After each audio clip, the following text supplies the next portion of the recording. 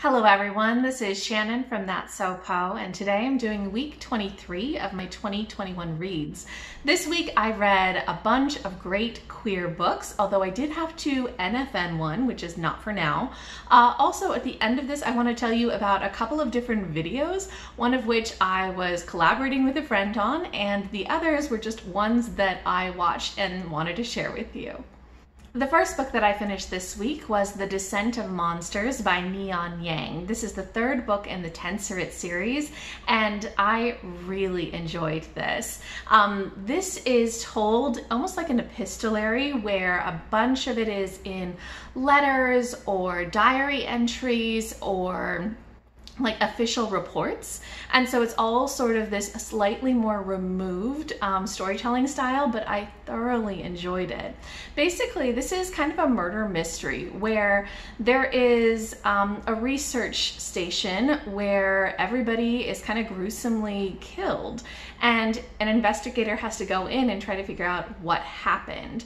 And so the whole story is trying to uncover that, and it brings in sort of some of the side characters from previous books in this series, although it doesn't have any of the main characters from the previous two books. I actually really liked that. It was exploring the world a little bit more, exploring the way that the Tenserate Empire works, and addressing some really interesting questions. So I loved the kind of mystery aspects. I loved the questioning of the Empire aspects.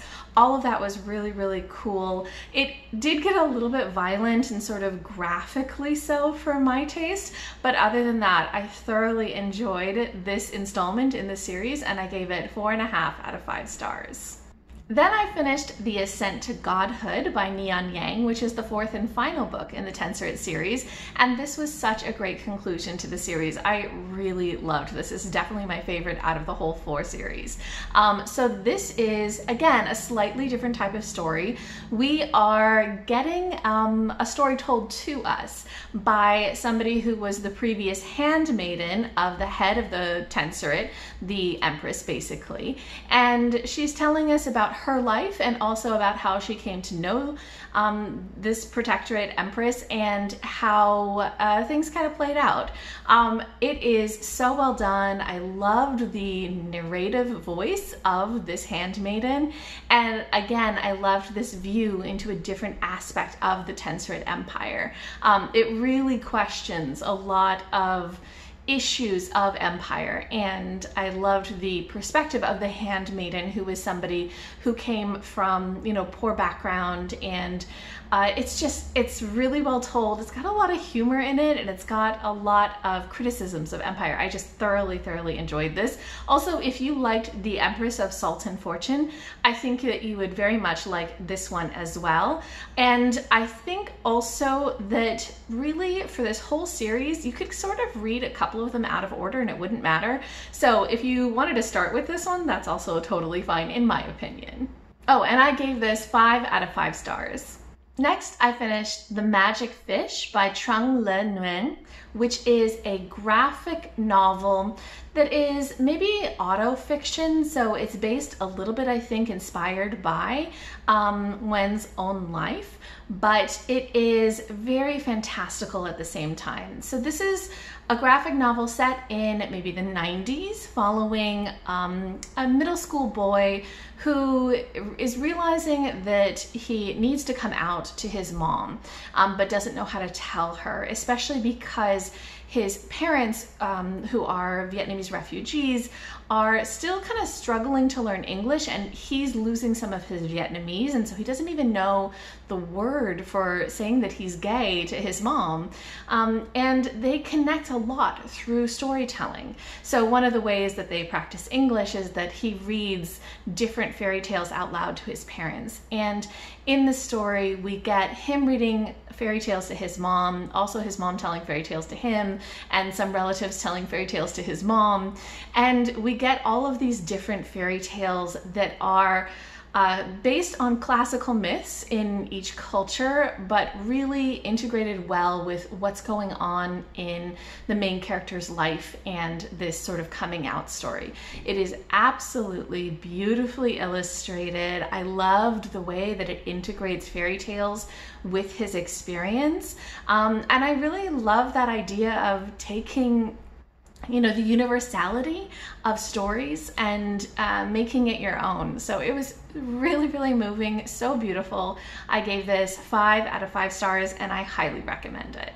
Next, I read Rafe, A Buff Male Nanny by Rebekah Weatherspoon. I'd heard really great things about this from a bunch of friends, and I've read some of Rebekah Weatherspoon's other works and really enjoyed them, so I was so glad to pick this up. It was a really great read. I very much enjoy romance novels where you have two people who are very respectful of each other and coming together as partners, which you very much have in this story.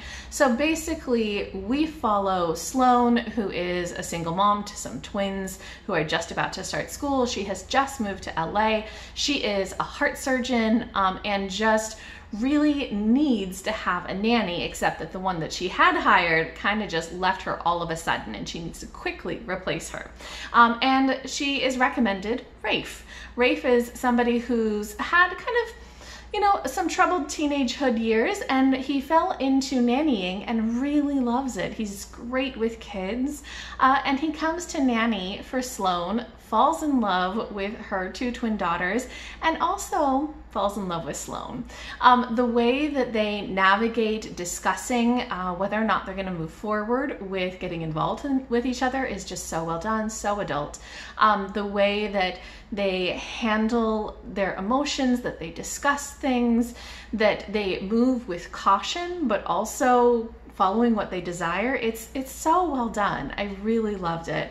Also, another thing that I really liked about this story is that the conflict in this story comes more from Sloane's ex-husband rather than, you know, conflict between the two of them. It's not that they don't have anything they have to work out, but they work it out together as partners.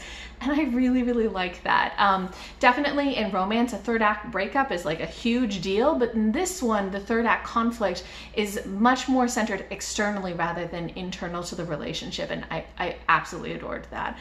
The only thing about this book is that on the kind of romance spectrum, this edges a little bit closer to erotica in that there is lots and lots and lots and lots of sex, and I'm not against sex scenes at all in romance, but here I found myself kind of flipping pages going like, okay, all right, but when are we getting back to the story? So just a little bit heavy on the steamy scenes, and I could have dealt with just a different proportion of the scenes devoted to more like the storyline and the kind of emotional development as well. So overall, I gave this 4.5 out of 5 stars. If you like contemporary romance, definitely pick this one up. And lastly, I did NFN, or Not For Now, a book, which was Each of Us a Desert by Mark Oshiro. So this is a book that I had been really, really looking forward to. I've heard Mark Oshiro talk on a couple of different panels, and they are absolutely wonderful to hear talk. I really like their approach to things. And Angela at Literature Science Alliance did a great review of this. I will link her channel and that review below. So based on everything that she had said, I was super excited.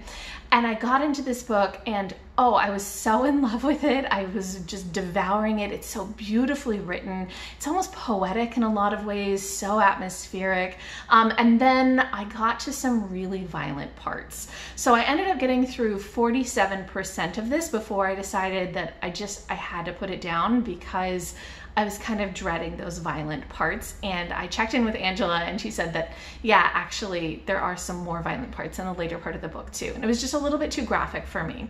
So this story though is so well written that I don't want to DNF it. I want to just NFN it and say sometime in the future when I have built up my tolerance for graphic violence, which I mean just more the ability to manage it, I'd like to come back to this book because I thought it was really, really well done. Basically, this is sort of a dystopian future in a desert type world, but it is very, very heavily influenced by Spanish. There's a ton of Spanish in this, which I absolutely loved. And we have a bunch of people who are struggling to get by, living in this very difficult world. There's not enough water, these sorts of things. And they have a sun god who sort of punishes them if they don't do things correctly, including if they have sinned in some way, if they've done something wrong. They have to purge themselves of those sins by confessing to a cuentista, like a storyteller. And then the cuentista takes those, and then she herself gives them back to the sun god, and she has no memories of them. And so we follow one of these cuentistas, and she is dealing with really that struggle of what she needs out of life versus what her responsibilities to her community are. And I loved the way that this explored so much of a lot of issues of what it means to take on the emotional burdens of others, which is a story that I've seen in especially a lot of Latinx kind of sci-fi stories about women, this idea of being the one who holds the emotional burden. Loved that discussion, loved the writing. There's actual poetry in this that I thought was beautiful. And again, that desert atmosphere is so beautiful. And it's a coming of age story. So there's so much about this that I loved, but it was quite graphic in some of the violence. And I couldn't manage to continue right now, but at some point in the future, hopefully I will be able to. Okay, so those are all of the books for this week, but I did want to mention a couple of videos. So the first thing is another collaboration video that I did. My friend Freddie at Sluggish Reader put up our discussion that we did about Ripples by Shih-Li. So I will link that below. I loved our discussion. We had such a fun time. I don't think we go into any spoilers or anything like that, but Ripples is a great short story collection by a Malaysian author, printed by a small Malaysian press that it's just not getting the kind of hype it deserves, but it really does deserve it. It's one of my favorite books from last month. It is just so well written. So we discussed like all of the themes and the things that we loved about it. The other videos that I want to mention are 3 kind of SFF videos that I had heard about from Becca at Read Becca. I'm going to link her channel below, and please check her out. If you guys like SFF, or if you just like the kind of reading that I do, I mean, you really should check her out. I have been friends with her on Reddit and Goodreads for years, and she started a YouTube channel, a BOOKTUBE channel, only somewhat recently, but man, I love her content. She reads so widely, all kinds of genres and age groups and everything like that, but she reads a ton of SFF, and I always love what she reads, and I love her perspective and the way that she talks about books. So definitely check her channel out. And also, she's been linking some really cool videos. So over the past week, Sish and I, my husband and I, watched a couple of videos that she talked about. One was the Nebula Awards, which was so good. I wasn't planning on watching it, but Becca said, no, actually this award ceremony was really great to watch, and she was right. I was so moved. The way that the Nebulas really honored the authors who won, it was so beautiful. And I loved seeing like Djèlí Clark and Martha Wells and Sarah Pinsker give their acceptance speeches. Everybody was so moved. I loved it. The other 2 videos that we watched that Becca had recommended were some author discussion videos. So there's one with Martha Wells in discussion with Kate Elliott. It was so sweet. And the other was Djèlí Clark in discussion with Leckie. And so those were great. So I think Becca is just a great source if you want to hear about SFF books, but also apparently really cool stuff going on in the SFF world. So definitely recommend those videos if you're interested in SFF. In any case, if you guys have read any of the books that I talked about this week, or if you have any thoughts, any recommendations, anything at all, just leave me a comment down below.